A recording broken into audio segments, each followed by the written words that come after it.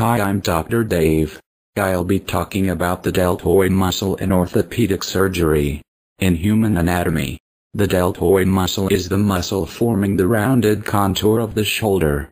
It was previously called the deltoideus and the name is still used by some anatomists.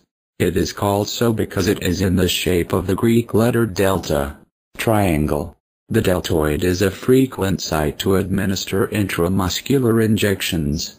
From this extensive origin the fibers converge toward their insertion, the middle passing vertically, the anterior obliquely backward and laterally, the posterior obliquely forward and laterally. They unite in a thick tendon, which is inserted into the V-shaped deltoid tuberosity on the middle of the lateral aspect of the shaft of the humerus. At its insertion the muscle gives off an expansion to the deep fasciate of the arm. When all its fibers contract simultaneously, the deltoid is the prime mover of arm abduction along the frontal plane. The arm must be internally rotated. This makes the deltoid an antagonist muscle of the pectoralis major and latissimus dorsi during arm abduction. The anterior fibers are involved in shoulder abduction when the shoulder is externally rotated. The anterior deltoid is weak in strict transverse flexion but assists the pectoralis major during shoulder transverse flexion/shoulder flexion.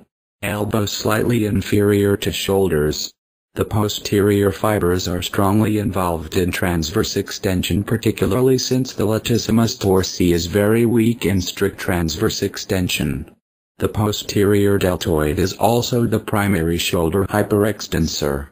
The lateral fibers are involved in shoulder abduction when the shoulder is internally rotated, are involved in shoulder flexion when the shoulder is internally rotated, and are involved in shoulder transverse abduction, shoulder externally rotated, but are not utilized significantly during strict transverse extension, shoulder internally rotated. Thanks for listening. Goodbye.